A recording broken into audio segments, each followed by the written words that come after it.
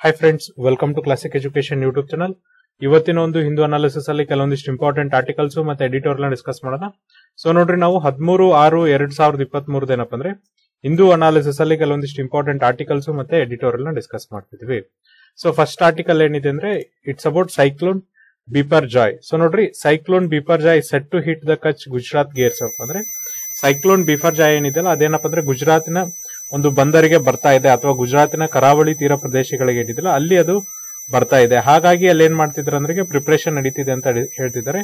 So ನೋಡ್ರಿ, ನಾವಿಲ್ಲಿ cyclone ಬಿಪರ್ ಜಾಯ್ಗಿಂತ ಹೆಚ್ಚಾಗಿ ಏನ್ ಡಿಸ್ಕಷನ್ ಮಾಡ್ತಿದೀವಿ ಅಂದ್ರೆ ಯಾವ ತರನಾಗಿ ಈ ಸೈಕ್ಲೋನ್ಸ್ ಇರ್ತಾವಲ್ಲ ಇವುಗಳನ್ನ ನೇಮಿಂಗ್ ಯಾವ ತರನಾಗಿ ಮಾಡ್ತಾರೆ ಅಂದ್ರೆ ನೋಡ್ರಿ, ಪ್ರತಿಯೊಂದು ಸೈಕ್ಲೋನ್ ಹೆಸರು ಡಿಫ್ರೆಂಟ್ ಆಗಿರುತ್ತೆ.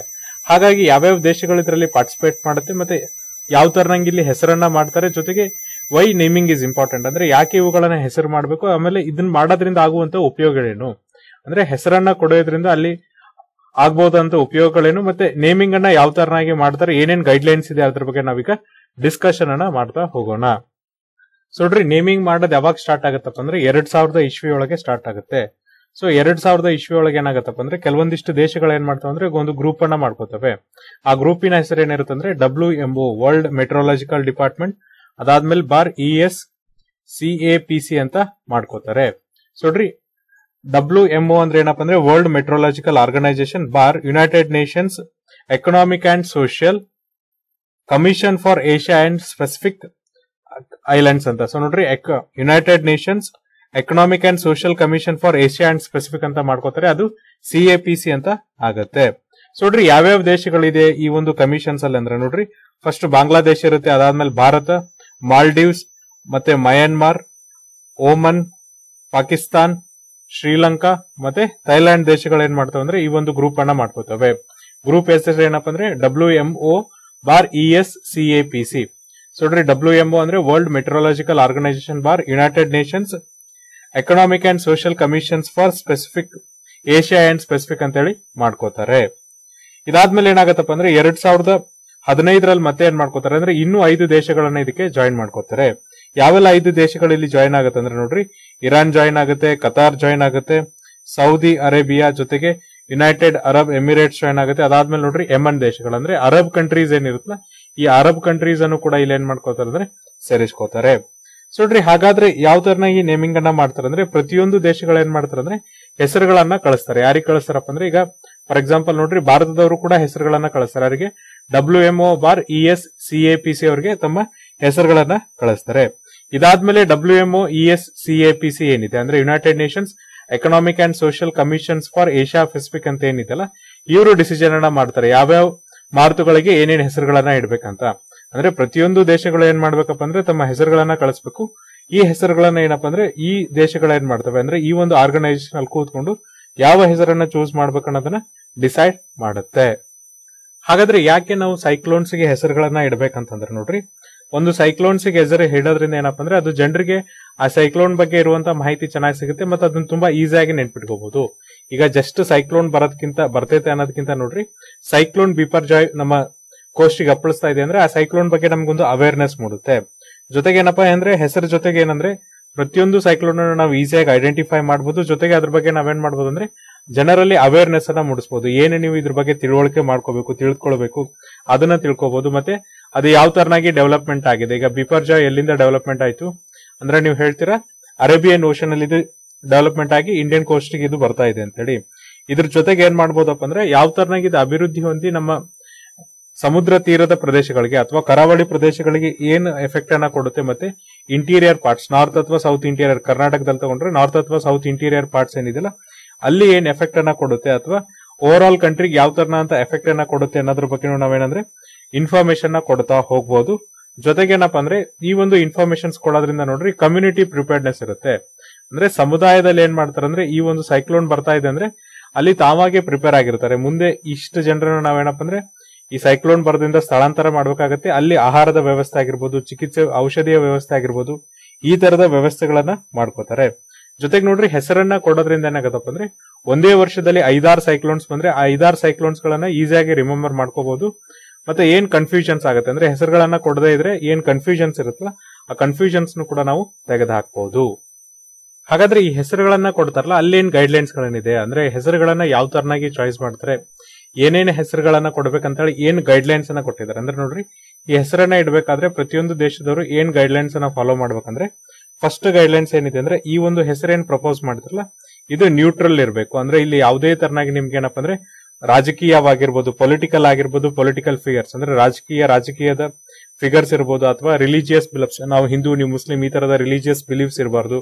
ಆಮೇಲೆ ಯಾವುದೇ ತರನಂತ ಸಂಸ್ಕೃತಿ ಮತ್ತೆ ಜೆಂಡರ್ ಇಲ್ಲಿ ತೋರಿಸಬಾರ್ದು. ಅಂದ್ರೆ ನೋಡ್ರಿ, ಲಿಂಗ ಗಂಡು ಹೆಣ್ಣು ಅಂತ ತೋರಿಸಬಾರ್ದು. ಹಾಗಾಗಿ ಇದೇನಾಗಿರ್ಬೇಕಪ್ಪ ಅಂದ್ರೆ ಪೊಲಿಟಿಕಲ್ ನ್ಯೂಟ್ರಲ್ ಆಗಿರ್ಬೇಕು, ಪೊಲಿಟಿಕಲ್ ಫಿಗರ್ಸ್ ನ್ಯೂಟ್ರಲ್ ಆಗಿರ್ಬೇಕು, ರಿಲಿಜಿಯಸ್ ನ್ಯೂಟ್ರಲ್ ಆಗಿರ್ಬೇಕು, ಜೊತೆಗೆ ಏನಪ್ಪಾ ಅಂದ್ರೆ ಕಲ್ಚರ್ ಮತ್ತೆ ಜೆಂಡರ್ ನ್ಯೂಟ್ರಲ್ ಆಗಿರ್ಬೇಕು. ಆಮೇಲೆ ನೋಡ್ರಿ, ಹೆಸರನ್ನ ನಾವು ಯಾವ್ದು ವೇ ಒಳಗೆ ಸರ್ಚ್ ಮಾಡ್ಬೇಕಪ್ಪ ಅಂದ್ರೆ, ನೋಡ್ರಿ ಹೆಸರನ್ನ ನಾವು ಈ ವೇ ಒಳಗೆ ಇಡಬೇಕು ಅಥವಾ ಈ ರೀತಿ ಇಡಬೇಕು. ಇದರಿಂದ ಜಗತ್ತಿನಲ್ಲಿರುವಂತ ಯಾವುದೇ ಸಮುದಾಯಕ್ಕೆ, ಕೇವಲ ಒಂದು ಸಮುದಾಯ ಅಲ್ಲ, ಜಗತ್ತಿನಲ್ಲಿರುವಂತ ಯಾವುದೇ ಸಮುದಾಯ ಅಥವಾ ಯಾವುದೇ ಜನಾಂಗಕ್ಕೆ ಏನಪ್ಪಾ ಅಂದ್ರೆ ಇದರಿಂದ ಹರ್ಟ್ ಆಗ್ಬಾರ್ದು. ಆ ತರನಾಗಿ ನಾವೇನ್ ಮಾಡ್ಬೇಕಂದ್ರೆ ಹೆಸರುಗಳನ್ನ ಚೂಸ್ ಮಾಡ್ಬೇಕಾಗತ್ತೆ. ಆಮೇಲೆ ಏನಪ್ಪಾ ಅಂದ್ರೆ ಈ ಹೆಸರುಗಳನ್ನ ಏನ್ ಚೂಸ್ ಮಾಡ್ತಾರಲ್ಲ ಅದು ತುಂಬಾ ರೂಡ್ ಆಗಿರ್ಬಾರ್ದು. ಅಂದ್ರೆ ಕರೆಯೋದಕ್ಕೂ ಕೂಡ ತುಂಬಾ ರೂಡ್ ಆಗಿರ್ಬಾರ್ದು. ಆಮೇಲೆ ಅದು ಕ್ರೂಯಲ್ ಆಗಿರ್ಬಾರ್ದು. ಅಂದ್ರೆ ನೋಡ್ರಿ, ಈ ಹಿಂಸೆ ಕೊಡುವಂತ ಕ್ಯಾರೆಕ್ಟರ್ ಇರುತ್ತಲ್ಲ ಆ ತರನಂತ ಕ್ರೂಯಾಲಿಟಿನ ಅದು ಹೊಂದಿರಬಾರ್ದಾಗಿರುತ್ತೆ. ಆಮೇಲೆ ಅದು ತುಂಬಾ ಶಾರ್ಟ್ ಆಗಿರ್ಬೇಕು. ಆಮೇಲೆ ಈಸಿ ಟು ರಿಮೆಂಬರ್, ಅಂದ್ರೆ ನಿಮಗೆ ನೋಡಿದ ತಕ್ಷಣ ಗೊತ್ತಾಗಬೇಕು. ಒಂದ್ 2-3 ಸರಿ ಕೇಳಿದ ತಕ್ಷಣ ಅದೇನಪ್ಪ ಅಂದ್ರೆ ನೆನಪು ಉಳಿಯಂಗಿರ್ಬೇಕು. ಆ ತರನಾದಂತ ಹೆಸರುಗಳನ್ನ ನೀವು ಚೂಸ್ ಮಾಡಬೇಕು. ಆಮೇಲೆ ನೀವೇನ್ ಹೆಸರನ್ನ ಚೂಸ್ ಮಾಡ್ತಿರಲ್ಲ ಈ ಹೆಸರೇನಪ್ಪ ಅಂದ್ರೆ ಬೇರೆ ಯಾವುದೇ ಮೆಂಬರ್ ನೇಷನ್ಸ್ಗೆ ಅಥವಾ ಬೇರೆ ಯಾವುದೇ ಸದಸ್ಯ ರಾಷ್ಟ್ರಕ್ಕೆ ಹರ್ಟ್ ಆಗುವಂಗೆ ಇರಬಾರ್ದು. ಈಗ ನೋಡ್ರಿ, ಭಾರತದಲ್ಲಿ ನಾವೇನೋ ಹೆಸರು ಚೂಸ್ ಮಾಡಿದ್ರೆ ಸದಸ್ಯ ರಾಷ್ಟ್ರ ಆದಂತ ಪಾಕಿಸ್ತಾನಕ್ಕೆ ಹರ್ಟ್ ಆಗೋದು, ಈ ತರದ ಕೆಲಸಗಳಾಗಬಾರ್ದು. ಆ ತರನಾಗಿ ನಾವು ಹೆಸರುಗಳನ್ನ ಚೂಸ್ ಮಾಡಬೇಕಾಗತ್ತೆ. ನೋಡ್ರಿ, ನಾವೇನ್ ಹೆಸರುಗಳನ್ನ ಚೂಸ್ ಮಾಡ್ತೀವಲ್ಲ ಅದರಲ್ಲಿ ಮ್ಯಾಕ್ಸಿಮಮ್ ಏನಪ್ಪಾ ಅಂದ್ರೆ 8 ಕ್ಯಾರೆಕ್ಟರ್ ಇರಬೇಕು.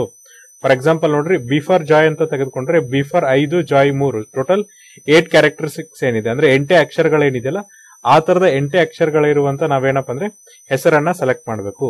8 ಅಕ್ಷರಗಳನ್ನ ಇದು ದಾಟಬಾರ್ದು. ಈಗ ನೋಡ್ರಿ, ಬಿ ಫಾರ್ ಜಾಯ್ ಒಳಗೆ BIPARJOY ಇಲ್ಲಿ ಒಟ್ಟು ಏನಪ್ಪಾ ಅಂದ್ರೆ 8 ಅಕ್ಷರಗಳಿದೆಯಲ್ಲ ಈ ತರದ 8 ಅಕ್ಷರಗಳ ಹೆಸರನ್ನ ಮಾತ್ರ ನಾವು ಇಲ್ಲಿ ಏನಪ್ಪಾ ಅಂದ್ರೆ ಚೂಸ್ ಮಾಡಬೇಕು. ಜೊತೆಗೆ ನೋಡ್ರಿ, ಯಾರು ಹೆಸರನ್ನ ಕೊಡ್ತಾರಲ್ಲ ಅವ್ರೇನ್ ಮಾಡ್ಬೇಕಪ್ಪ ಅಂದ್ರೆ ಅದ್ರ ಪ್ರೊನೌನ್ಸಿಯೇಷನ್, ಅಂದ್ರೆ ನಾವ್ ಯಾವ ತರನಾಗಿ ಅದನ್ನ ಪ್ರೊನೌನ್ಸಿಯೇಷನ್ ಮಾಡ್ಬೇಕು ಅನ್ನೋದನ್ನು ಕೂಡ ಹೇಳ್ಬೇಕು. ಜೊತೆಗೆ ಅದ್ರದ್ದು ಒಂದು ವಾಯ್ಸ್ ಓವರ್ ಅನ್ನು ಕೂಡ ಕಳಿಸ್ಬೇಕು. ಅಂದ್ರೆ ಇದನ್ನ ಯಾವ ತರನಾಗಿ ಕರೀತಾರೆ ಅನ್ನೋ ವಾಯ್ಸ್ ಓವರ್ ಕೂಡ ಕಳಿಸ್ಬೇಕಾಗತ್ತೆ. ಆಮೇಲೆ ನೋಡ್ರಿ, ಎಸ್ಪೆಷಲಿ ಏನಪ್ಪಾ ಅಂದ್ರೆ ನಾರ್ತ್ ಇಂಡಿಯನ್ ಓಷನ್ಸ್ ಮೇಲೆ ಏನ್ ನಾವು ಈ ಒಂದು ಹೆಸರುಗಳನ್ನ ಇಡ್ತೀವಿ ಸೈಕ್ಲೋನ್ಸ್ಗೆ, ಒಂದ್ಸರಿ ಯೂಸ್ ಮಾಡಿದ್ಮೇಲೆ, ಒಂದ್ಸರಿ ಸೈಕ್ಲೋನಿಗೆ ಯೂಸ್ ಮಾಡಿದ್ಮೇಲೆ ಅವು ಮತ್ತೆ ಏನಾಗಬಾರ್ದಪ್ಪ ಅಂದ್ರೆ ರಿಪೀಟ್ ಆಗಬಾರ್ದು. ಅಂದ್ರೆ ನೋಡ್ರಿ, ಸೈಕ್ಲೋನ್ ಒಂದ್ಸರಿ ಬಂತಂದ್ರೆ ಮತ್ತೆ ಅದು ರಿಪೀಟ್ ಆಗಬಾರ್ದು.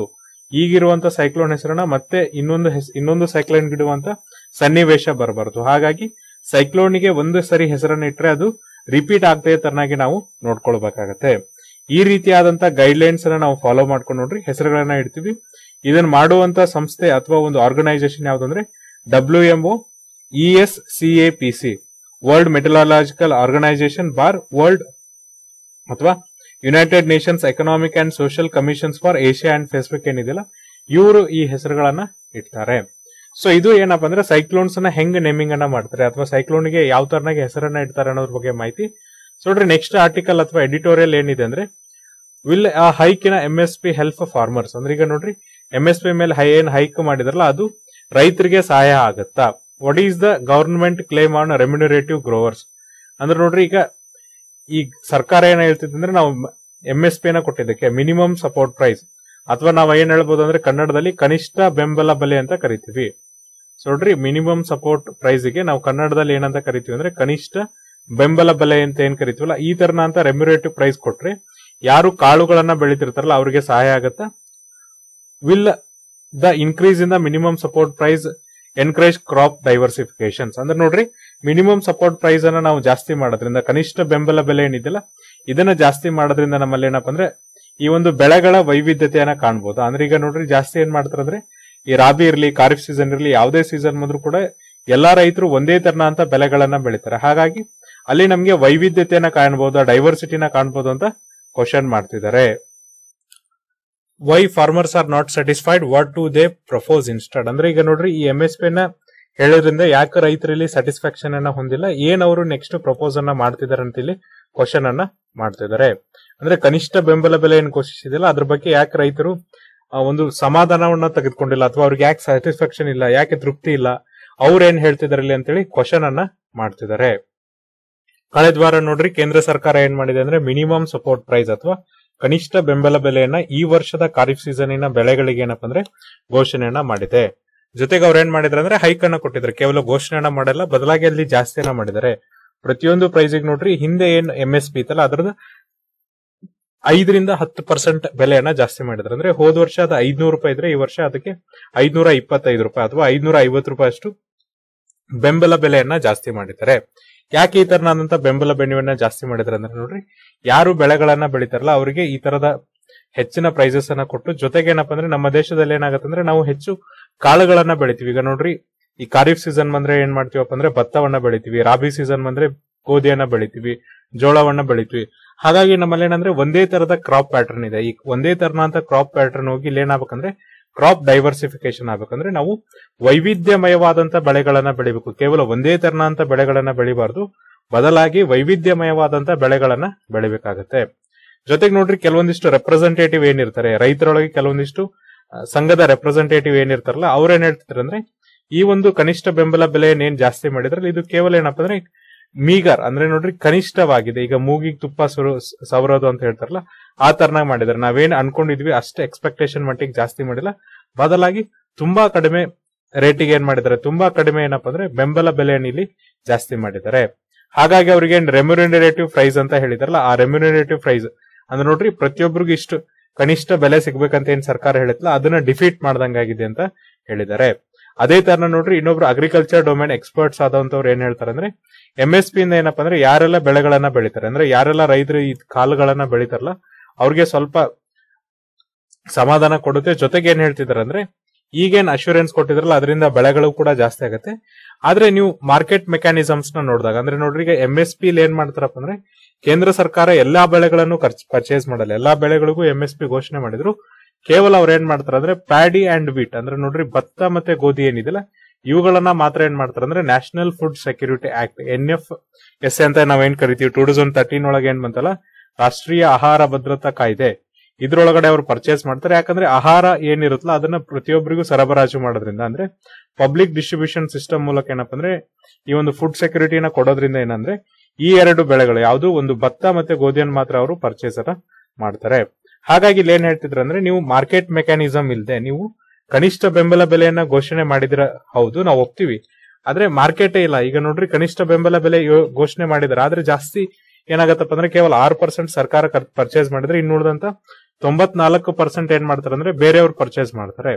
ಇಲ್ಲಿ ಈ ಪರ್ಚೇಸ್ ಮಾಡೋಂತವ್ರು MSP ನ ಕೊಡ್ಬೇಕಂತೇನಿಲ್ಲ, ಯಾಕಂದ್ರೆ ಅವರು ಪ್ರೈವೇಟ್ ಆಗಿರೋದ್ರಿಂದ ಕೊಡ್ಬೇಕಂತಿಲ್ಲ. ಹಾಗಾಗಿ ನೀವೇನು ಬೆಂಬಲ ಬೆಲೆಯನ್ನ ಘೋಷಣೆ ಮಾಡಿದ್ರಲ್ಲ, ಇಲ್ಲಿ ಬೆಂಬಲ ಬೆಲೆ ಘೋಷಣೆ ಮಾಡಿದ್ದು ಒಳ್ಳೇದೇ ಇದೆ, ಆದ್ರೆ ನೀವು ಮಾರ್ಕೆಟ್ ಮೆಕ್ಯಾನಿಸಮ್ಸ್ ಕೂಡ ಮಾಡ್ರಿ. ಅಂದ್ರೆ ದೇಶದಲ್ಲಿ ಹೆಚ್ಚೆಚ್ಚು ಈ ಬೆಳೆಗಳನ್ನ ಏನಪ್ಪಾ ಅಂದ್ರೆ ಸರ್ಕಾರದವರೇ ಖರೀದಿ ಮಾಡ್ಬೇಕು, ಅಥವಾ MSP ನ ನೀವೇನಪ್ಪ ಅಂದ್ರೆ ಸ್ಟ್ರಿಕ್ಟ್ ಆಗಿಡ್ರಿ. ಅಂದ್ರೆ ಯಾರಾದ್ರೂ ಈಗ ನಿಮ್ಮ ಮನೆ ಹತ್ರ ಬಂದು ಕಾಳು ವ್ಯಾಪಾರಸ್ಥರು ಕಾಳುಗಳನ್ನ ತೆಗೆದುಕೊಳ್ತಿದ್ರೆ, ಅಂದ್ರೆ ಈಗ ನೋಡ್ರಿ ಗೋಧಿ ಮತ್ತೆ ಭತ್ತ ಬಿಟ್ಟು ಬೇರೆ ಗೋವಿನ ಜೋಳನೋ ಇನ್ನೊಂದು ಏನಾದ್ರೂ ತೆಗೆದುಕೊಳ್ತಿದ್ರೆ ಕನಿಷ್ಠ ಬೆಂಬಲ ಬೆಲೆ ಇದ್ರೆ ಮಾತ್ರ ತೆಗೆದುಕೊಳ್ತೀವಿ ಅಂತ ಹೇಳುವಂಗ್ ಮಾಡಿದ್ರೆ ಮಾತ್ರ ಅಲ್ಲಿ ನಿಮ್ಮ ಒಂದು ಪರ್ಪಸ್ ಸಾಧ್ಯ ಆಗುತ್ತೆ. ಅಂದ್ರೆ ನೀವೇನ್ ಅನ್ಕೊಂಡಿರ್ತಿರಲ್ಲ ಆ ಉದ್ದೇಶ ಅಲ್ಲಿ ಜಾರಿ ಆಗುತ್ತೆ. ಇಲ್ಲಾಂದ್ರೆ ನೀವೇನ್ ಅನ್ಕೊಂಡಿದ್ರ ಕ್ರಾಪ್ ಡೈವರ್ಸಿಫಿಕೇಶನ್ ಅದೇನಾಗತ್ತಪ್ಪ ಅಂದ್ರೆ ಅಲ್ಲಿ ಸೋಲನ್ನ ಅನುಭವಿಸುತ್ತೆ. ಅದಕ್ಕೆ ಮುಖ್ಯ ಕಾರಣ ಏನಂದ್ರೆ ನೀವು ಅದಕ್ಕೆ ಮಾರುಕಟ್ಟೆನ ಒದಗಿಸ್ಕೊಡ್ತಾ ಇಲ್ಲ, ಬದಲಾಗಿ ಜಸ್ಟ್ ಏನ್ ಮಾಡ್ತಿದ್ರ ಅಂದ್ರೆ ಬೆಂಬಲ ಬೆಲೆಯನ್ನ ಮಾತ್ರ ಘೋಷಣೆ ಮಾಡ್ತಿದ್ದೀರಿ.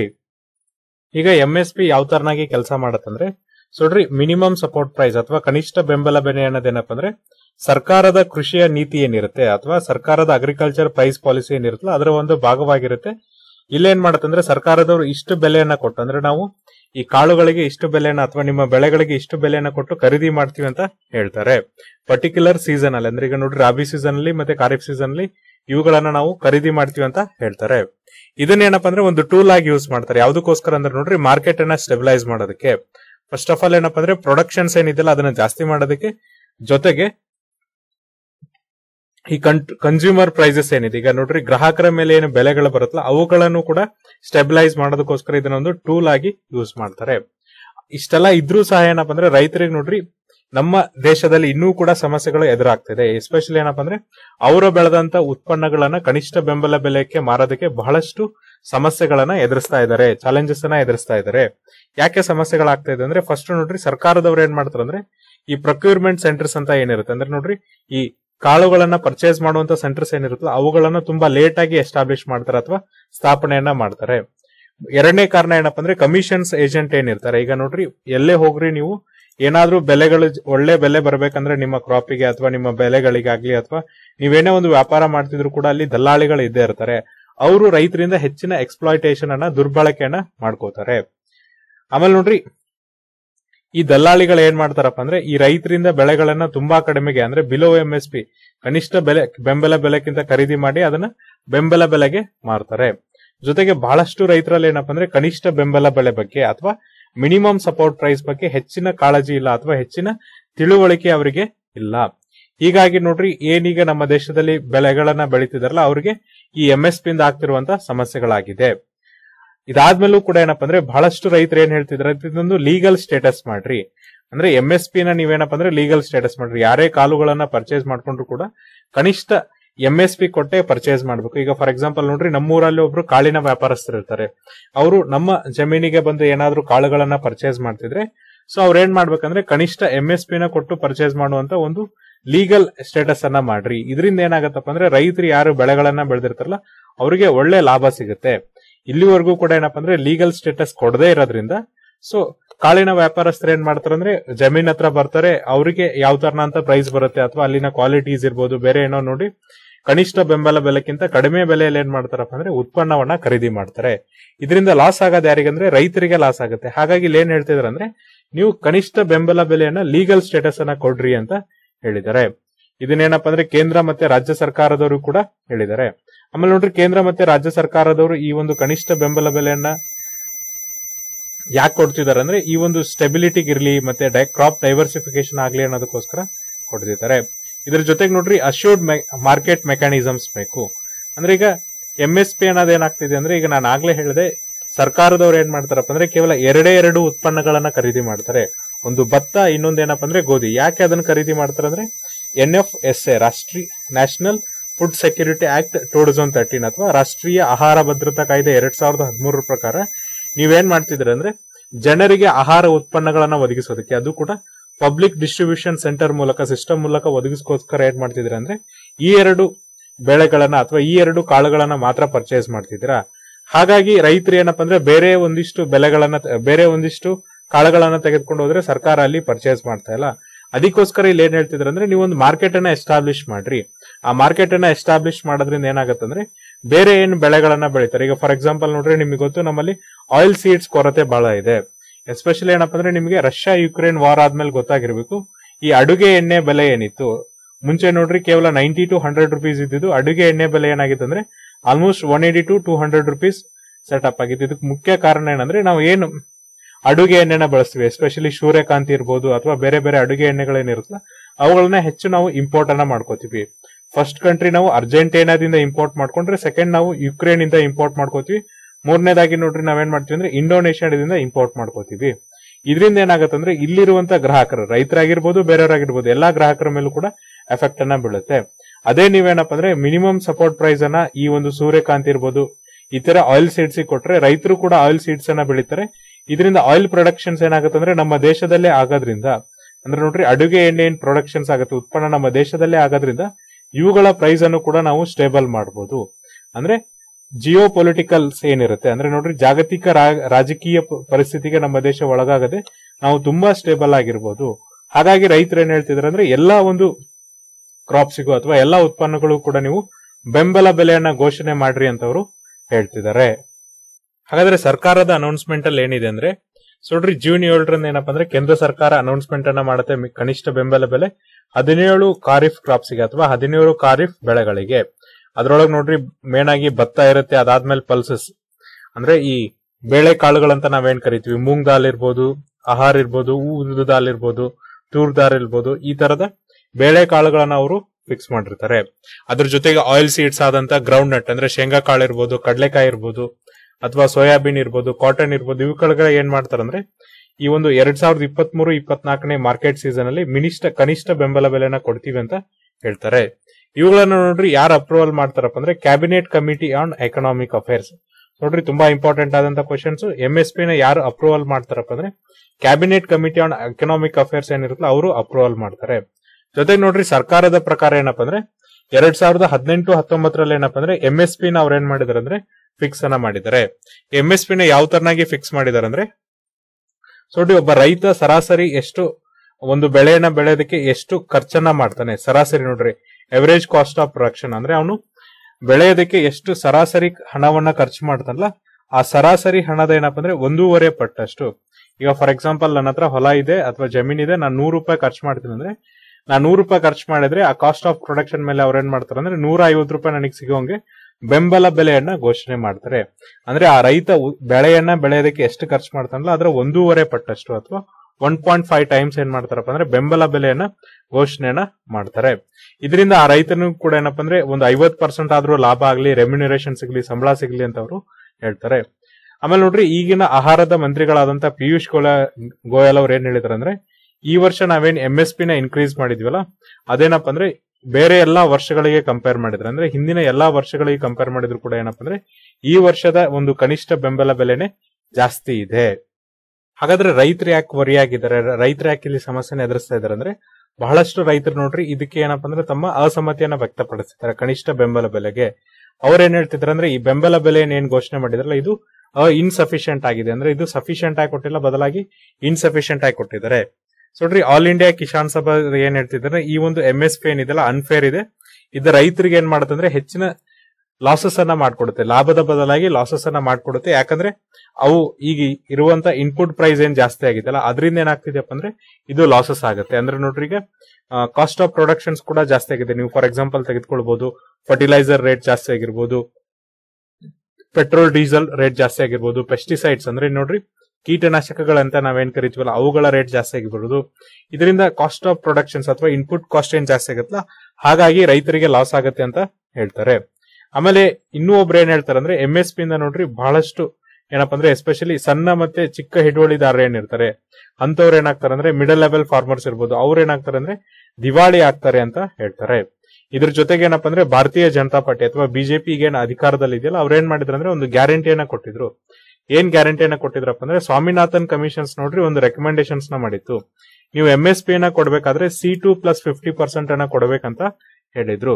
ಹಾಗಾದ್ರೆ ಏನಿದು C2 + 50%, ಯಾವ ತರನಾಗಿ ನಾವು MSP ನ ಡಿಟರ್ಮೈನ್ ಮಾಡ್ತೀವಿ ಅಂದ್ರೆ, MSP ನ ಡಿಟರ್ಮೈನ್ ಮಾಡಕ್ಕೆ ಕೇಂದ್ರ ಸರ್ಕಾರದ ಹತ್ರ ಇರುವಂತ ಬೇರೆ ಬೇರೆ 3 ಪ್ರೈಸಸ್ ಗಳು ಯಾವ್ದು ಅನ್ನೋದ್ರ ಬಗ್ಗೆನೂ ಕೂಡ ನಾವಿಲ್ಲಿ ಡಿಸ್ಕಸ್ ಮಾಡೋಣ. ಇಲ್ಲಿ ನೋಡ್ರಿ, MSP ನ ಘೋಷಣೆ ಮಾಡ್ಬೇಕಾದ್ರೆ ಸರ್ಕಾರ ಏನ್ ಮಾಡುತ್ತಂದ್ರೆ 3 ತರದ ಬೆಲೆಗಳನ್ನ ಕನ್ಸಿಡರ್ ಮಾಡುತ್ತೆ. ಪ್ರೊಡಕ್ಷನ್ ಕಾಸ್ಟ್ ನೋಡ್ರಿ 3 ತರನಾಗಿ ಅವರು ಕನ್ಸಿಡರ್ ಮಾಡ್ತಾರೆ. ಫಸ್ಟ್ ಇರುವಂತದ್ದು ಏನಪ್ಪಾ ಅಂದ್ರೆ A2 ಪ್ರೊಡಕ್ಷನ್ ಕಾಸ್ಟ್ ಅಂದ್ರೆ ಏನಪ್ಪಾ ಅಂದ್ರೆ, ಇಲ್ಲಿ ಡೈರೆಕ್ಟ್ ಆಗಿ ರೈತರು ಏನ್ ಹಣವನ್ನ ಖರ್ಚು ಮಾಡಿದಾರೆ ಅಂದ್ರೆ, ಅವರು ಬೆಳೆಯನ್ನ ಬೆಳೆಯೋದಕ್ಕೋಸ್ಕರ ಜಮೀನಿಗೆ ಎಷ್ಟು ಹಣವನ್ನ ಹಾಕಿದಾರಲ್ಲ ಆ ಹಣ ಏನಿದೆ ನೇರವಾಗಿ ಅನ್ನೋದನ್ನ ಇಲ್ಲಿ ಡಿಸೈಡ್ ಅನ್ನ ಮಾಡ್ತಾರೆ.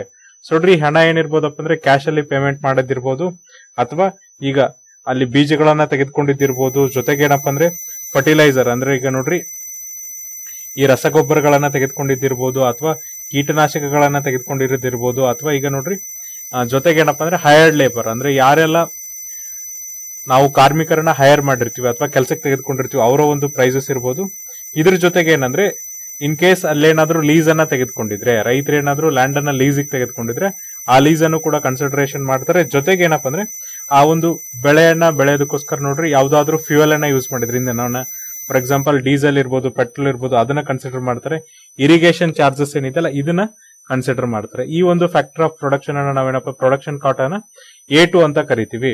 ನೆಕ್ಸ್ಟ್ ಬರುವಂತದ್ದು ಯಾವ್ದಪ್ಪ ಅಂದ್ರೆ, ಸೊ ನೋಡ್ರಿ ನೆಕ್ಸ್ಟ್ ಬರುವಂತದ್ದು ಯಾವ್ದಂದ್ರೆ A2 + FL ಅಂತ. ಸೊ A2 + FL ಅಂದ್ರೆ ಇಲ್ಲಿ ಏನಪ್ಪಾ ಅಂದ್ರೆ ಫ್ಯಾಮಿಲಿ ಇದವ್ರು ಏನ್ ಇನ್ವಾಲ್ವ್ಮೆಂಟ್ ಆಗಿರ್ತಾರೆ. ಈಗ ನೋಡ್ರಿ ಕೆಲವೊಂದಿಷ್ಟು ಫ್ಯಾಮಿಲೀಸ್ ಅವರು ಕೂಡ ಏನಪ್ಪಾ ಅಂದ್ರೆ ಜಮೀನಲ್ಲಿ ದುಡಿಯೋದ್ರಿಂದ ನಾವು ಅವರಿಗೆ ಲೇಬರ್ ಕಾಸ್ಟ್ ಅನ್ನ ಕೊಟ್ಟಿರಲ್ಲ. ಸೊ ಯಾರೆಲ್ಲ ಅನ್ಪೇಯ್ಡ್ ಫ್ಯಾಮಿಲಿ ಮೆಂಬರ್ಸ್ ಇರ್ತಾರಲ್ಲ ಇವರು ಲೇಬರ್ ಕಾಸ್ಟ್ ಅನ್ನು ಕನ್ಸಿಡರ್ ಮಾಡಿ ನಾವು ಇದನ್ನೇನಂತ ಕರಿತೀವಿ ಅಂದ್ರೆ A2 + FL ಅಂತ ಕರಿತೀವಿ. ಮೂರನೇದು ಇರೋದು ಯಾವ್ದಪ್ಪ ಅಂದ್ರೆ C2 ಅಂತ.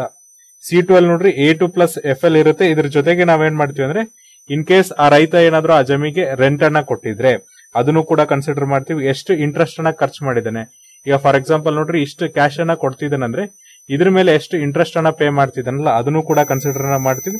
ಜೊತೆಗೆ ಫಿಕ್ಸ್ಡ್ ಕ್ಯಾಪಿಟಲ್ ಇಂಟ್ರೆಸ್ಟ್ ಏನಿದೆ, ಈಗ ಆ ಒಂದು ಅಸೆಟ್ಟಿನ ರೇಟ್ ಏನಿದೆ ಅದನ್ನು ಕೂಡ ನಾವೇನಪ್ಪ ಅಂದ್ರೆ ಕನ್ಸಿಡರ್ ಮಾಡ್ತೀವಿ. ಅಂದ್ರೆ C2 ಅನ್ನೋದು ನೋಡ್ರಿ ತುಂಬಾ ಕಾಂಪ್ರಿಹೆನ್ಸಿವ್. A2 + FL ಅನ್ನೋದಕ್ಕಿಂತ C2 ಮಾಡೋದ್ರಿಂದ ಇಲ್ಲೇನಾಗತ್ತೆ ಅಂದ್ರೆ, ಇನ್ ಕೇಸ್ ಅವನೇನಾದ್ರೂ ಇಂಟ್ರೆಸ್ಟ್ ಅನ್ನ ಪೇ ಮಾಡ್ತಿದ್ರೆ, ಫಾರ್ ಎಕ್ಸಾಂಪಲ್ ನೋಡ್ರಿ ರೈತರು ಏನಾದ್ರೂ ಹೊಲಗಳಿಗೆ ಅಥವಾ ಜಮೀನುಗಳಿಗೆ ಏನಾದ್ರೂ ಬೆಳೆಗಳನ್ನ ಬೆಳಿಬೇಕಂದ್ರೆ ರಸಗೊಬ್ಬರಗಳಿಗೆ ಸಾಲ ಮಾಡ್ತಾರೆ, ಕೀಟನಾಶಕಗಳಿಗೆ ಸಾಲ ಮಾಡ್ತಾರೆ, ಅದಕ್ಕೆ ಎಷ್ಟು ಇಂಟ್ರೆಸ್ಟ್ ಅನ್ನ ಕೊಡ್ತಿದ್ದಾರೆ. ಜೊತೆಗೆ ಅದು ಲೀಸ್ ಲ್ಯಾಂಡ್ ಇದೆಯಾ ಅದನ್ನ ಕನ್ಸಿಡರ್ ಮಾಡ್ತಾರೆ. ಜೊತೆಗೆ ನೋಡ್ರಿ ಆ ಹೊಲದ ಬೆಲೆ ಏನಿದೆ, ಎಷ್ಟು ಬೆಳೆ ಬೆಳೆಯುತ್ತೆ, ಇವನ್ನೆಲ್ಲ ಕನ್ಸಿಡರ್ ಮಾಡ್ಕೊಂಡು ಏನ್ ಮಾಡ್ತಾರೆ ಅಂದ್ರೆ C2 ಅನ್ನ ಮಾಡ್ತಾರೆ. ಹಾಗಾಗಿ ನೋಡ್ರಿ C2 ಏನ್ ಪ್ರಾಮಿಸ್ ಮಾಡಿದ್ರು ಅಂದ್ರೆ ಬಿಜೆಪಿ ಸರ್ಕಾರ ಅಧಿಕಾರ ಬರ್ಬೇಕಾದ್ರೆ ನಾವು C2 ಪ್ಲಸ್ 50% MSP ನ ಏನ್ ಕೊಡ್ತೀವಿ ಅಂದಿದ್ರಲ್ಲ, ಆ C2 ಪ್ಲಸ್ MSP ನ ಈಗ ಕೊಡ್ಬೇಕಂತ ಹೇಳಿ ಇಲ್ಲಿ ಹೇಳ್ತಿದ್ದಾರೆ. ಹಾಗಾದ್ರೆ ಇಲ್ಲಿ ಅಗ್ರಿಕಲ್ಚರ್ ಎಕ್ಸ್ಪರ್ಟ್ಸ್ ಏನ್ ಹೇಳ್ತಾರೆ ಅಂದ್ರೆ, ಸೊ ನೋಡ್ರಿ ನೋಟೆಡ್ ಎಕನಾಮಿಸ್ಟ್ ಆದಂತ ಡಾಕ್ಟರ್ ರಣಜಿತ್ ಸಿಂಗ್ ಗೋಮಾನ್ ಇವ್ರೇನಪ್ಪ ಅಂದ್ರೆ ಈಗ ಪ್ರೊಫೆಸರ್ ಆಗಿ ಕೆಲಸ ಮಾಡ್ತಿದ್ರೆ ಗುರು ನಾನಕ್ ದೇವ್ ಯೂನಿವರ್ಸಿಟಿ ಅಮೃತ್ಸರದಲ್ಲಿ. ಅವ್ರೇನ್ ಹೇಳ್ತಿದ್ರು ಅಂದ್ರೆ, ನಾವು ಹಳೆ ಎಲ್ಲ ದಾಖಲೆಗಳನ್ನ ತೆಗೆದುಕೊಂಡ್ರೆ ಈಗ ಏನ್ MSP ಇದೆಯಲ್ಲ, MSP ಅಲ್ಲಿ ಏನ್ ಮಾಡ್ತಾರೆ ಅಂದ್ರೆ ಸರ್ಕಾರದವರು ಕೇವಲ 3 ರಿಂದ 4 ಬೆಳೆಗಳನ್ನ ಮಾತ್ರ ಪರ್ಚೇಸ್ ಮಾಡ್ತಾರೆ ಅಥವಾ ಖರೀದಿ ಮಾಡ್ತಾರೆ. ಯಾವೆಲ್ಲ ಬೆಳೆಗಳನ್ನ ಖರೀದಿ ಮಾಡ್ತಾರೆ ಅಂದ್ರೆ, ನೋಡ್ರಿ ಗೋಧಿ ಇರ್ಬೋದು, ಭತ್ತ ಇರ್ಬೋದು ಅಥವಾ ಹತ್ತಿಗಳನ್ನ, ಜೊತೆಗೆ ಏನಪ್ಪ ಅಂದ್ರೆ ಕೆಲವೊಂದಿಷ್ಟು ಬೇಳೆ ಕಾಳುಗಳನ್ನ, ಈಗ ತೂರ್ ದಾಲ್ ಇರ್ಬೋದು ಅಥವಾ ತೊಗರಿ ಬೇಳೆ ಇರ್ಬೋದು, ಈ ತರದ ಬೇಳೆಗಳನ್ನ ಮಾತ್ರ ಪರ್ಚೇಸ್ ಮಾಡ್ತಾರೆ. ಆಮೇಲೆ ನೋಡ್ರಿ MSP ನ ಎಲ್ಲಾನಕ್ಕೂ ಘೋಷಣೆ ಮಾಡಿರ್ತಾರೆ, ಆದ್ರೆ ಎಲ್ಲವನ್ನೂ ಕೂಡ ಅವರು ಪರ್ಚೇಸ್ ಅನ್ನ ಮಾಡಲ್ಲ. ಇನ್ನು ಕೆಲವೊಂದಿಷ್ಟನ್ನ ಅವ್ರ ಏನ್ ಮಾಡ್ತಾರೆ ಅಂದ್ರೆ ಬಿಲೋ MSP ಅಂದ್ರೆ ನೋಡ್ರಿ ಕನಿಷ್ಠ ಬೆಂಬಲ ಬೆಲೆ ಏನ್ ಘೋಷಣೆ ಮಾಡಿರ್ತಾರಲ್ಲ ಅದ್ರ ಕೆಳಗಡೆ ಸರ್ಕಾರದವ್ರು ಇಲ್ಲಿ ಪರ್ಚೇಸ್ ಅನ್ನ ಮಾಡ್ತಾರೆ. ಇದು ಯಾಕೆ ಆಗ್ತಾ ಇದೆ ನೋಡ್ರಿ, ಮುಖ್ಯ ಕಾರಣ ಏನಪ್ಪಾ ಅಂದ್ರೆ ಈಗೇನ್ ರೈತರು ಏನ್ ಬೆಳೆಗಳನ್ನ ಬೆಳೆದಿರ್ತಾರಲ್ಲ ಅವರು ಮಾರ್ಕೆಟ್ ಫೋರ್ಸಸ್ ಏನಿರುತ್ತೆ ಅವುಗಳ ಕರುಣೆಗೆ ಒಳಗಾಗ್ತಾರೆ. ಫಾರ್ ಎಕ್ಸಾಂಪಲ್ ಏನಪ್ಪಾ ಅಂದ್ರೆ ಈ ಪ್ರೈವೇಟ್ ಪ್ಲೇಯರ್ಸ್ ಇರ್ಬೋದು, ಮಾರ್ಕೆಟ್ ಫೋರ್ಸಸ್ ಅವ್ರನ್ನ ಆ ತರನಾಗಿ ಮಾಡತ್ತೆ. ಜೊತೆಗೆ ನೋಡ್ರಿ MSP ನ ಇಂಪ್ಲಿಮೆಂಟೇಷನ್ಸ್ ಮಾಡದೇ ಇರೋದು, ಜೊತೆಗೆ ಬಿಲೋ MSP ಅಲ್ಲಿ ಪ್ರೊಕ್ಯೂರ್ಮೆಂಟ್ ಮಾಡ್ಕೊಳ್ಳೋದು, ಅಂದ್ರೆ ಹೆಚ್ಚಿನ ಬೆಳೆಗಳನ್ನ ಬಿಲೋ MSP ಅಂದ್ರೆ ಕನಿಷ್ಠ ಬೆಂಬಲ ಬೆಲೆಗಿಂತ ಕಡಿಮೆದಲ್ಲಿ ಇವ್ರು ಏನ್ ಮಾಡ್ತಾರೆ ಅಂದ್ರೆ ಖರೀದಿಯನ್ನ ಮಾಡ್ಕೊಳ್ಳೋದಿರ್ಬೋದು. ಇದರಿಂದ ಏನಾಗಿದೆ ಅಂದ್ರೆ ನಮ್ಮ ಕ್ರಾಪ್ ಡೈವರ್ಸಿಫಿಕೇಶನ್ಸ್, ನಾನು ಆಗ್ಲೇ ಹೇಳಿದೆ ಈ ಒಂದು ಆಯಿಲ್ ಸೀಡ್ಸ್ ಪ್ರೊಡಕ್ಷನ್ಸ್ ನಮ್ಮಲ್ಲಿ ತುಂಬಾ ಕಮ್ಮಿ ಇದೆ. ಅಂದ್ರೆ ನಾವು ಬೆಳೆಗಳನ್ನ ತುಂಬಾ ವೈವಿಧ್ಯಮಯವಾಗಿ ಬೆಳೀತಾ ಇಲ್ಲ. ಅದಕ್ಕೆ ಮುಖ್ಯ ಕಾರಣ ಏನಂದ್ರೆ, ಫಸ್ಟ್ ಆಫ್ ಆಲ್ ನೋಡ್ರಿ ಸರ್ಕಾರದವರು 4 ಕ್ರಾಪ್ಸ್ ಅನ್ನ ಬಿಟ್ಟು ಬೇರೆ ಕ್ರಾಪ್ಸ್ ಗಳನ್ನ ಏನಪ್ಪ ಅಂದ್ರೆ ಬಿಲೋ MSP ಪರ್ಚೇಸ್ ಮಾಡ್ತಾರೆ. ಜೊತೆಗೆ ಪ್ರೈವೇಟ್ ಪ್ಲೇಯರ್ಸ್ ವಲ್ನರಬಿಲಿಟಿ ಇರ್ಬೋದು, ಆಮೇಲೆ MSP ನ ಇಂಪ್ಲಿಮೆಂಟೇಷನ್ ಮಾರೋದಿರ್ಬೋದು, ಇವು ಕೂಡ ಕಾರಣಗಳಾಗುತ್ತೆ. ಹಾಗಾಗಿ ನಾವೇನು ಕ್ರಾಪ್ ಡೈವರ್ಸಿಫಿಕೇಶನ್ಸ್ ಮಾಡ್ಬೇಕಲ್ಲ, ಆ ಕ್ರಾಪ್ ಡೈವರ್ಸಿಫಿಕೇಶನ್ ಅಥವಾ ಬೆಳೆಗಳ ವೈವಿಧ್ಯತೆಯನ್ನ ಮಾಡಕ್ ಆಗ್ತಿಲ್ಲ. ಸೊ ನೋಡ್ರಿ ಬೆಳೆ ವೈವಿಧ್ಯತೆ ಅನ್ನೋದೇನಪ್ಪ ಅಂದ್ರೆ ನಮ್ಮ ಅಗ್ರಿಕಲ್ಚರ್ಗೆ ತುಂಬಾ ಮುಖ್ಯವಾಗಿದೆ. ಜೊತೆಗೆ ಏನಪ್ಪ ಅಂದ್ರೆ ನಮ್ಮ ವಾತಾವರಣವನ್ನು ಕೂಡ ಇದು ಕಾಪಾಡುತ್ತೆ. ಇದ್ರ ಜೊತೆಗೆ ನೋಡ್ರಿ ಈಗ ಏನಾಗ್ತಿದೆ ಅಂದ್ರೆ MSP ನ ಅವರು ತುಂಬಾ ಎಫೆಕ್ಟಿವ್ ಆಗಿ ಇಂಪ್ಲಿಮೆಂಟ್ ಅನ್ನ ಮಾಡ್ತಾ ಇಲ್ಲ, ಜಾರಿಗೆ ತರ್ತಾ ಇಲ್ಲ. ಜೊತೆಗೆ ಏನಪ್ಪ ಅಂದ್ರೆ ಎಲ್ಲಾ ಬೆಳೆಗಳನ್ನ ಏನ್ ಮಾಡ್ತಿಲ್ಲ ಅಂದ್ರೆ MSP ಪ್ರೈಸ್ ಗೆ ಖರೀದಿಯನ್ನ ಮಾಡ್ತಾ ಇಲ್ಲ. ಹಾಗಾಗಿ ರೈತರು ಏನ್ ಮಾಡ್ತಿದ್ರು ಅಂದ್ರೆ ಕ್ರಾಪ್ ಡೈವರ್ಸಿಫಿಕೇಶನ್ ಗೆ ಹೆದರ್ತಾ ಇದ್ದಾರೆ. ಈಗ ನೋಡ್ರಿ ಒಬ್ಬ ರೈತ ಭತ್ತ ಬೆಳೆದ, ಅವನಿಗೆ ಒಳ್ಳೆ ಇಳುವರಿ ಬಂತು ಮತ್ತೆ ಹೆಚ್ಚಿನ ಲಾಭ ಸಿಕ್ತು. ಇನ್ನೊಬ್ಬ ರೈತ ಏನ್ ಮಾಡ್ದಪ್ಪ ಅಂದ್ರೆ ಸೂರ್ಯಕಾಂತಿಯನ್ನ ಬೆಳೆದ್ರು, ಅಲ್ಲಿ ಅವರಿಗೆ ಹೆಚ್ಚಿನ ಇಳುವರಿ ಬಂತು, ಬಟ್ ಒಳ್ಳೆ ಬೆಲೆ ಅಥವಾ ಲಾಭ ಸಿಗ್ಲಿಲ್ಲ ಅಂದ್ರೆ ಅವರು ಕೂತ್ ಮಾತಾಡ್ತಾ ಇರ್ಬೇಕಾದ್ರೆ ಅನ್ಕೋತಾರೆ ನೆಕ್ಸ್ಟ್ ಟೈಮ್ ನಾನು ಕೂಡ ಭತ್ತನೇ ಬೆಳಿತೀನಿ, ಯಾಕಂದ್ರೆ ಸರ್ಕಾರದವರೇ ಪರ್ಚೇಸ್ ಮಾಡೋದ್ರಿಂದ ನನಗೆ ಸ್ಟೇಬಲ್ ಇನ್ಕಮ್ ಇರುತ್ತೆ ಅಂತ ಹೇಳಿ. ಹಾಗಾಗಿ ನೋಡ್ರಿ ಇಲ್ಲಿ ಏನಾಗ್ತಿದೆ ಅಂದ್ರೆ ಬೆಳೆಗಳ ವೈವಿಧ್ಯತೆ ಇಲ್ಲಿ ಆಗ್ತಾ ಇಲ್ಲ. ಇದ್ರ ಜೊತೆಗೆ ಏನಪ್ಪಾ ಅಂದ್ರೆ ಸರ್ಕಾರದವ್ರಿಗೆ ಏನ್ ಮಾಡ್ಬೇಕಪ್ಪ ಅಂದ್ರೆ ತುಂಬಾ ರ್ಯಾಷನಲ್ ಆಗಿ, ಅಂದ್ರೆ ತುಂಬಾ ತರ್ಕಬದ್ಧವಾಗಿ ವಿಚಾರ ಮಾಡಿ ಏನ್ ಮಾಡ್ಬೇಕಂದ್ರೆ MSP ಗೆ ಲೀಗಲ್ ಸ್ಟೇಟಸ್ ಅನ್ನ ಕೊಡಬೇಕು. ಅಂದ್ರೆ ನೋಡ್ರಿ ಯಾರಾದ್ರೂ ಬೆಳೆಗಳನ್ನ ಪರ್ಚೇಸ್ ಮಾಡಿದ್ರೆ ಇದು ರೆಫರೆನ್ಸ್ ಪ್ರೈಸ್ ಆಗಿರ್ಬೇಕು.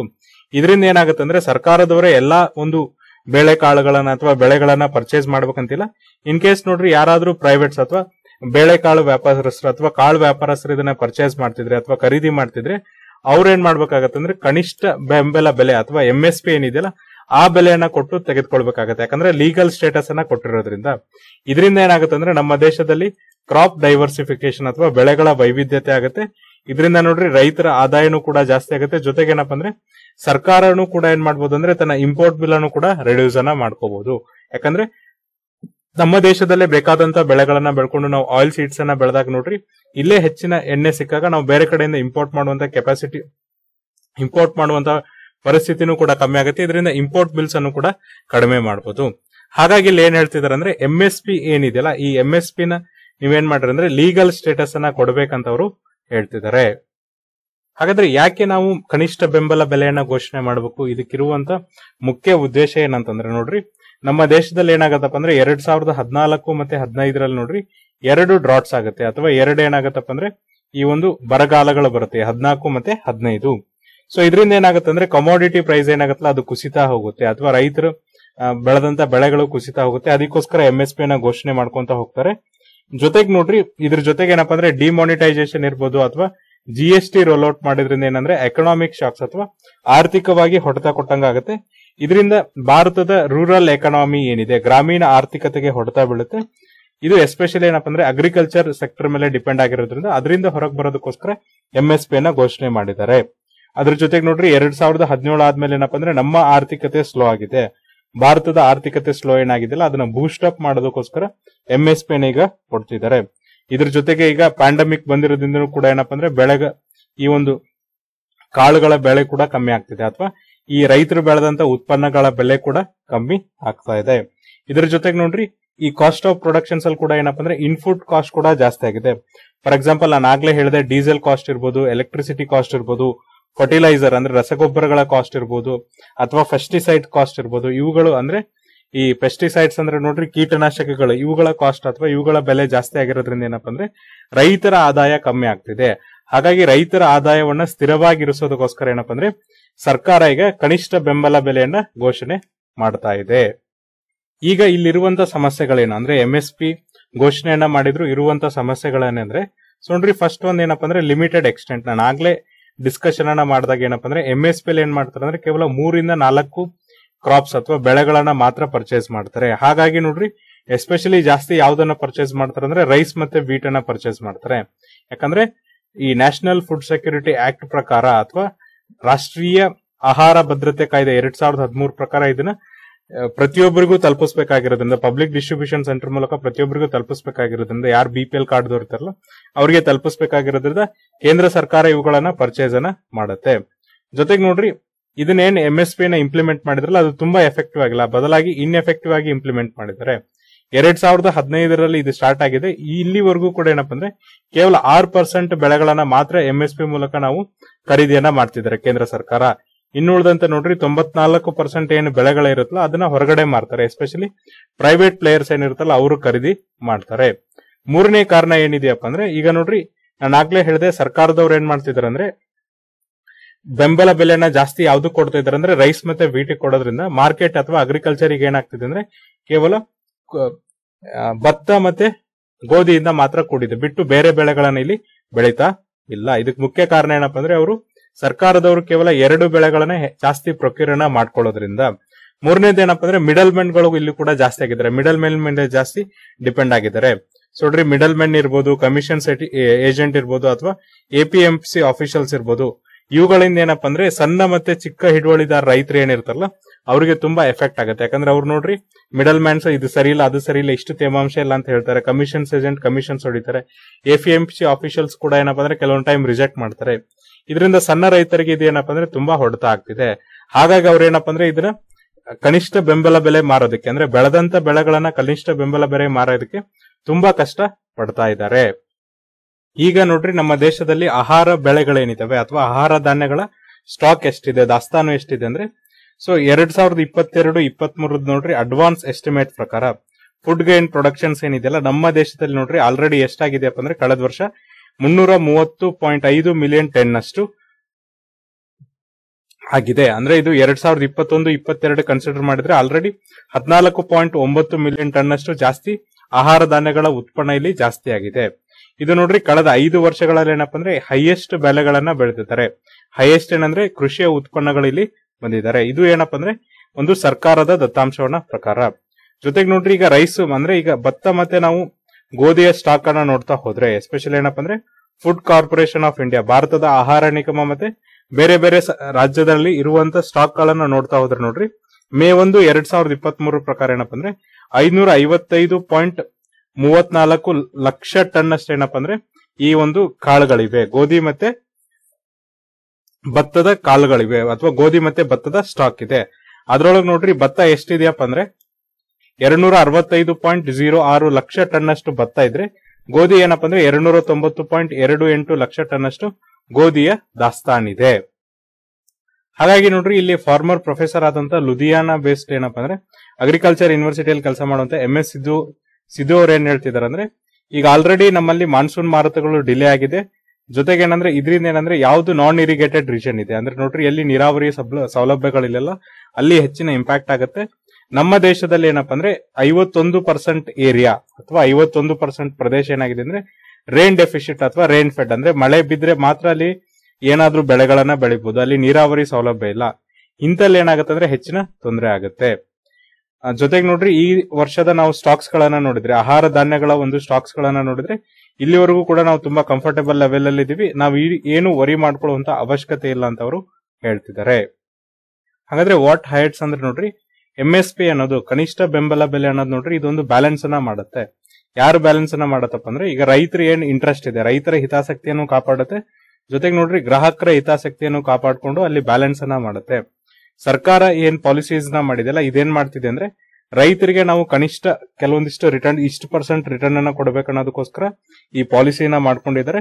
ಇದ್ರ ಜೊತೆಗೆ ನೋಡ್ರಿ ಯಾರು ಗ್ರಾಹಕರು ಇದಾರಲ್ಲ ಅವ್ರಿಗೂ ಕೂಡ ಹೊಡೆತ ಆಗ್ಬಾರ್ದು. ನಾನು ಆಗ್ಲೇ ಹೇಳಿದೆ 2014-15 ನೋಡ್ರಿ ಬರಗಾಲ ಜಾಸ್ತಿ ಆಗಿರೋದ್ರಿಂದ ಆಹಾರ ಪದಾರ್ಥಗಳ ಬೆಲೆ ಜಾಸ್ತಿ ಆಯ್ತಾ ಹೋಗ್ತು, ಆಗ್ಲೇ ಕಮ್ಮಿಯಿಂದ ಬೆಲೆ ಜಾಸ್ತಿ ಆಗ್ತಾ ಹೋಯ್ತು. ಇದರಿಂದ ಏನಪ್ಪ ಅಂದ್ರೆ ಗ್ರಾಹಕರಿಗೆ ಏನ್ ಹೊಡ್ತಾ ಬೀಳ್ತಾ ಹೋಯ್ತಲ್ಲ ಅದನ್ನ ಕಮ್ಮಿ ಮಾಡೋದಕ್ಕೋಸ್ಕರ, ಮತ್ತೆ ರೈತರಿಗೂ ಕೂಡ ಕನಿಷ್ಠ ಬೆಂಬಲ ಬೆಲೆಯನ್ನ ಘೋಷಣೆ ಮಾಡೋದಕ್ಕೋಸ್ಕರ, ರೈತರಿಗೂ ಕೂಡ ಏನಪ್ಪ ಅಂದ್ರೆ ಅವರು ಬೆಳೆದಂತ ಬೆಳೆಗಳಿಗೆ ಒಳ್ಳೆಯ ಒಂದು ಬೆಲೆಯನ್ನ ಕೊಡೋದಕ್ಕೋಸ್ಕರ ಏನಂದ್ರೆ ಈ ಒಂದು ಮಿನಿಮಮ್ ಸಪೋರ್ಟ್ ಪ್ರೈಸ್ ಅಥವಾ ಕನಿಷ್ಠ ಬೆಂಬಲ ಬೆಲೆಯನ್ನ ತಗೊಂಡ್ಬಂದಿದ್ದಾರೆ. ಕಳೆದ ಕೆಲವೊಂದಿಷ್ಟು ವರ್ಷಗಳಿಂದ ನೋಡ್ರಿ ರೈತರಿಗೆ ಏನಪ್ಪ ಅಂದ್ರೆ ಲಾಭಗಳಾಗ್ತಾ ಇಲ್ಲ. ಎಸ್ಪೆಷಲಿ ಯಾರು ಸಣ್ಣ ಮತ್ತೆ ಚಿಕ್ಕ ಹಿಡುವಳಿದಾರರಿದಾರಲ್ಲ ಅವರಿಗೆ ಹೆಚ್ಚಿನ ಲಾಸ್ಗಳಾಗ್ತಾ ಇದೆ, ಮತ್ತೆ ಅವ್ರಿಗೆ ಏನಪ್ಪ ಅಂದ್ರೆ ಲಾಭಗಳು ಇಲ್ಲಿ ಜಾಸ್ತಿ ಆಗ್ತಾ ಇಲ್ಲ. ಹಾಗಾಗಿ ನೋಡ್ರಿ ನಾವು ರೈತರ ಆದಾಯವನ್ನ ಜಾಸ್ತಿ ಮಾಡ್ತೀವಿ, ಮತ್ತೆ ರೈತರ ಆದಾಯ ಜಾಸ್ತಿ ಆಗುತ್ತೆ ಅಂತ ಬಹಳ ದಿನಗಳಿಂದ ನೀವೇನ್ ಹೇಳ್ತಿದ್ರಲ್ಲ ಅದನ್ನ ಜಾಸ್ತಿ ಮಾಡ್ಬೇಕು. ಯಾವಾಗ ರೈತರ ಆದಾಯ ಜಾಸ್ತಿ ಆಗತ್ತಲ್ಲ ಅವ್ರಿಗಿರುವಂತ ಆರ್ಥಿಕ ಸ್ಟ್ರೆಸ್ ಅಥವಾ ಈಗ ನೋಡ್ರಿ ಆರ್ಥಿಕವಾಗಿ ಅವ್ರೇನ್ ಕೂಗೋಗಿರ್ತಲ್ಲ ಅದಕ್ಕೆ ಬಲ ಬಂದಂಗ ಆಗುತ್ತೆ. ಅದನ್ನ ಮಾಡೋದಕ್ಕೋಸ್ಕರ ನೋಡ್ರಿ ಸರ್ಕಾರ ಏನ್ ಮಾಡ್ಬೇಕಂದ್ರೆ ಎಫೆಕ್ಟಿವ್ ಸಿಸ್ಟಮ್ ಅನ್ನ ಸೆಟಪ್ ಅನ್ನ ಮಾಡ್ಬೇಕಾಗುತ್ತೆ. ಇದರಿಂದ ಏನಪ್ಪ ಅಂದ್ರೆ ಪ್ರತಿಯೊಬ್ಬರು ರೈತರಿಗೆ ಏನ್ ಹೇಳ್ಬೇಕಂದ್ರೆ, ನೀವೇನ್ ಬೆಳೆಗಳನ್ನ ಬೆಳಿತಿರಲ್ಲ ಅದನ್ನ ನಾವು ಪರ್ಚೇಸ್ ಮಾಡ್ತೀವಿ, ಪರ್ಚೇಸ್ ಮಾಡ್ಕೊಂಡು ಅದಕ್ಕೆ ನಿಮ್ಗೆ ಏನ್ ರಿಟರ್ನ್ಸ್ ಇರ್ಬೇಕಲ್ಲ ಆ ರಿಟರ್ನ್ಸ್ ಅನ್ನ ಕೊಡ್ತೀವಿ ಅಂತ ಹೇಳ್ಬೇಕಾಗತ್ತೆ. ಇಲ್ಲಿವರೆಗೂ ಕೂಡ ಏನಪ್ಪ ಅಂದ್ರೆ ಕೇವಲ ಗೋಧಿ ಮತ್ತೆ ಭತ್ತಕ್ ಮಾತ್ರ ನೀವೇನ್ ಸಬ್ಸಿಡೀಸ್ ಮತ್ತೆ ಈಗ ನೋಡ್ರಿ ಇನ್ಪುಟ್ ಕಾಸ್ಟ್ ಸಬ್ಸಿಡೀಸ್ ಅಂದ್ರೆ ನೋಡಿ ರಸಗೊಬ್ಬರಗಳಿರ್ಬೋದು, ಪೆಸ್ಟಿಸೈಡ್ಸ್ ಇರ್ಬೋದು, ಬೇರೆ ಬೇರೆದಕ್ಕೆ ಏನ್ ಸಬ್ಸಿಡೀಸ್ ನ ಬರೀ ವೀಟ್ ಮತ್ತೆ ವೀಟ್ ಮತ್ತೆ ರೈಸಿಗೆ ಕೊಡ್ತಿದ್ರಲ್ಲ ಅದನ್ನ ಏನಪ್ಪ ಅಂದ್ರೆ ಎಲ್ಲಾ ಬೆಳೆಗಳಿಗೂ ಕೂಡ ಎಕ್ಸ್ಟೆಂಡ್ ಮಾಡ್ರಿ. ಅದರೊಳಗೆ ನೀವು ಏನಪ್ಪ ಅಂದ್ರೆ ಆಯಿಲ್ ಸೀಡ್ಸ್ ಇರ್ಬೋದು, ಬೇರೆ ಬೇರೆ ಕ್ರಾಪ್ ಡ್ರೈವರ್ಸ್ ಪಲ್ಸಸ್ ಇರ್ಬೋದು, ಇವುಗಳನ್ನ ನೀವು ಏನ್ ಮಾಡ್ರಿ ಅಂದ್ರೆ ಎಕ್ಸ್ಟೆನ್ಷನ್ ಮಾಡ್ಕೊಂತ ಹೋಗ್ರಿ. ಅವಾಗ ಮಾತ್ರ ರೈತರಿಗೆ ಏನಪ್ಪ ಅಂದ್ರೆ ಆದಾಯ ಬಂದಂಗ ಆಗುತ್ತೆ, ಜೊತೆಗೆ ಕ್ರಾಪ್ ಡೈವರ್ಸಿಫಿಕೇಶನ್ಸ್ ಕೂಡ ಆಗುತ್ತೆ ಅಂತ ಇಲ್ಲಿ ಆಥರ್ ಹೇಳ್ತಿದ್ದಾರೆ. ಸೊ ನೋಡ್ರಿ ಒಟ್ಟಾರೆ ನೋಡ್ರಿ ಕನಿಷ್ಠ ಬೆಂಬಲ ಬೆಲೆ ಅನ್ನೋದು ಒಳ್ಳೆ ಒಂದು ಕಾನ್ಸೆಪ್ಟ್, ಮತ್ತೆ ಒಳ್ಳೆಯದಾಗಿ ಏನಪ್ಪ ಅಂದ್ರೆ ರೈತರಿಗೆ ಆದಾಯವನ್ನ ತಂದ್ಕೊಡುತ್ತೆ. ಆದ್ರೆ ಸರ್ಕಾರ ಏನ್ ಮಾಡ್ಬೇಕಂದ್ರೆ ಕೇವಲ 2 ಬೆಳೆಗಳನ್ನ ಅಥವಾ 2 ಗೋಧಿ ಮತ್ತೆ ಭತ್ತ ಎರಡನ್ನ ಮಾತ್ರ ಪರ್ಚೇಸ್ ಮಾಡಬಾರ್ದು, ಬದಲಾಗಿ ಎಲ್ಲಾ ಬೆಳೆಗಳನ್ನ ಇಲ್ಲಿ ಪರ್ಚೇಸ್ ಮಾಡಿದಾಗ, ಎಲ್ಲಾ ಕಾಳುಗಳನ್ನ ಪರ್ಚೇಸ್ ಮಾಡಿದಾಗ ಮಾತ್ರ ರೈತರಿಗೆ ಲಾಭ ಆಗುತ್ತೆ. ಜೊತೆಗೆ ನೋಡ್ರಿ ನಮಗೇನೀಗ ಇಂಪೋರ್ಟ್ ಇಂದ ಕಾಸ್ಟ್ ಹೊಡ್ತಾ ಬೀಳ್ತಿದೆ. ಈಗ ನಾನು ಆಗ್ಲೇ ಹೇಳಿದೆ ಏನಪ್ಪಾ ಅಂದ್ರೆ ನಾವು ಎಣ್ಣೆ ಕಾಳುಗಳನ್ನ ಅಥವಾ ಈಗ ಏನಪ್ಪಾ ಅಂದ್ರೆ ಆಯಿಲ್ ಅನ್ನ ನಾವೇನ್ ಮಾಡ್ತೀವಿ ಅಂದ್ರೆ ಅಡುಗೆ ಎಣ್ಣೆನ ಬೇರೆ ದೇಶದಿಂದ ಏನ್ ಇಂಪೋರ್ಟ್ ಮಾಡ್ಕೋತೀವಲ್ಲ ಅದನ್ನು ಕೂಡ ಕಮ್ಮಿ ಮಾಡಬಹುದು. ರೈತರಿಗೆ ನಾವು ಬೆಂಬಲವನ್ನ ಕೊಟ್ಟು ಇನ್ನೂ ಹೆಚ್ಚಾಗಿ ನೀವು ಆಯಿಲ್ ಸೀಡ್ಸ್ ಅನ್ನ ಬೆಳೀರಿ ಅಂತ ನಾವು ಬೆಂಬಲವನ್ನ ಘೋಷಿಸಿದಾಗ ಅವ್ರು ಹೆಚ್ಚೆಚ್ಚಾಗಿ ಆಯಿಲ್ ಸೀಡ್ಸ್ ಅನ್ನ ಬೆಳೀತಾರೆ. ಹಾಗಾಗಿ ನಾವೇನಪ್ಪ ಅಂದ್ರೆ ಯಾವ್ದಾದ್ರೂ ಜಾಗತಿಕ ಆರ್ಥಿಕ ಪರಿಸ್ಥಿತಿಯಲ್ಲಿ ಏನಾದ್ರೂ ಚೇಂಜಸ್ ಆದ್ರೂ ಕೂಡ ನಮ್ಮ ದೇಶ ಸ್ಟೆಬಿಲ್ ಆಗಿರುತ್ತೆ. ಈ ತರನಾಗಿ ನಾವೇನಪ್ಪ ಅಂದ್ರೆ ಪ್ಲಾನಿಂಗ್ ಅನ್ನ ಮಾಡ್ಬೇಕಾಗತ್ತೆ. ಅವಾಗ ಮಾತ್ರ ರೈತರಿಗೂ ಲಾಭ ಆಗುತ್ತೆ, ಗ್ರಾಹಕರಿಗೂ ಕೂಡ ಇಲ್ಲಿ ಹೊಡೆತ ಆಗೋದಿಲ್ಲ. ಸೊ ಇದು ಏನಪ್ಪಾ ಅಂದ್ರೆ ಇವತ್ತಿನ ಒಂದು ಹಿಂದೂ ಅನಾಲಿಸಿಸ್. ನಾಳೆ ಮತ್ತೊಂದಿಷ್ಟು ಆರ್ಟಿಕಲ್ಸ್ ಮತ್ತೆ ಎಡಿಟೋರ್ ನ ಡಿಸ್ಕಸ್ ಮಾಡೋಣ. ಅಲ್ಲಿವರೆಗೂ ನೋಡ್ತಾ ಇರಿ classic education YouTube channel. Thank you.